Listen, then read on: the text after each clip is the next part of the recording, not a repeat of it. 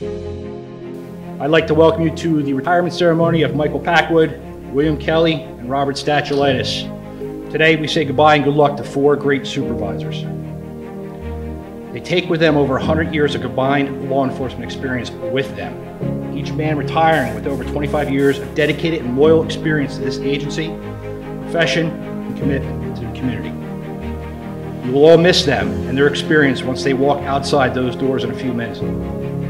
However, their memories will always be here forever. I think all 4 of you today will have no problem adjusting to retirement life. Take time to enjoy life with family and friends. Maintain ties with your police community and your colleagues.